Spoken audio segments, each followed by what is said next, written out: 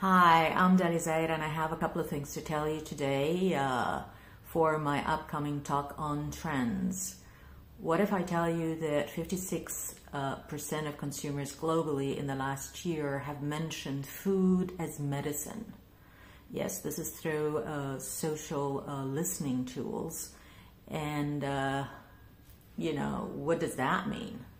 Okay, so is this a threat to pharmaceutical companies? Well, I'm sure we're not going to get those down because they're so huge and they're making a lot of money.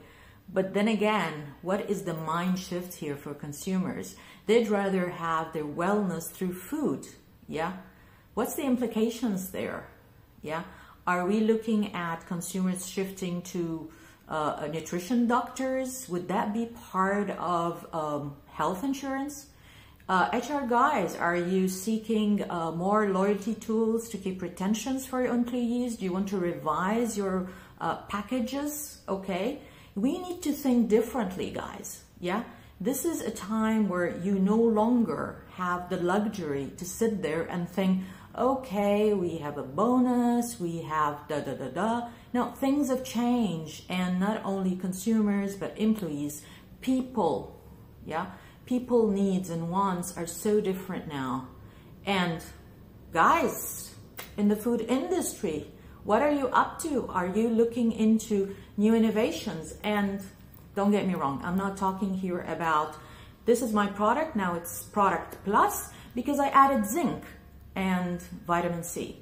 No, I'm sorry, this is not the way it's going to work now. Yeah?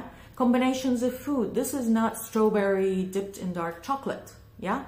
There's a whole new superfoods out there. And your challenge, and I would, drag in all of your innovation and R&D guys there, is taste. Because while consumers are looking for that alternative meal, whatever format that is, okay, from their favorite brand, they're also still looking for taste. So I told you about the 56%. I'm telling you about around 30% would say, no, if the taste is wrong, I'm not going to pick it up. Yeah, I would rather go for an OTC supplement. Yeah, so I'm predicting that the taste palette for consumers is going to fundamentally change forever. Yeah, we have included in our diet in the last 2 years ingredients that it was never in the kitchen. It was never in the mindset. We didn't know. I, for one, I'm doing turmeric tea, which I have to add freshly ground black pepper to it to activate the ingredients. This is something like, I didn't know that, not really, but now with all the COVID, it tastes like, my regular tea that I can take during the day. Absolutely no issues there. But what is the implications for you as a manufacturer? And innovation takes time. And if you need to, invest in CapEx, yeah, the route to market have changed. Retail, whether physical retail or e-commerce trade. I mean, I can speak forever. Guys, you're in the restaurant business. We have like every other day I have these, ads about new restaurants opening up. What is the future menu? How are you going to compete? I'm sorry, you can't just launch burgers. Even burgers are not like, it's plant-based burgers now. You think that this is very far away from our markets, and I'm talking EMEA here, by the way. No, it's not. It's not a solo thing, because from conversations and surveys and research with consumers in the last 2 years, these have become not niche, they become conversations, mainstreams and discussions. And if you want to be ahead of the game, this is the time to get the thinking running.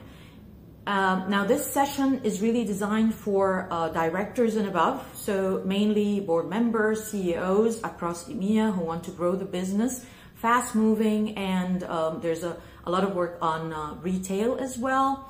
But also, and some people ask me why I'm putting in the fees very low, because I'd like entrepreneurs and startups to also join. They probably don't have access to a lot of research, but honestly, the mindset of, hey, I have an idea, let's just launch and see how it goes, that does not really work for me. I mean, at least this is my advice for you as a startup. So maybe if you join, you can get some thinking what is happening out there in the world, whether you want to expand in Egypt or in in EMEA. It's happening very, very fast.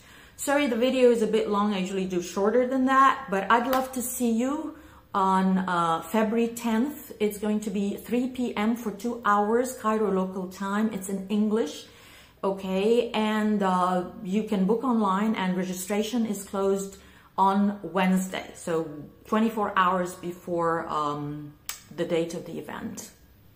Love you, but leave you.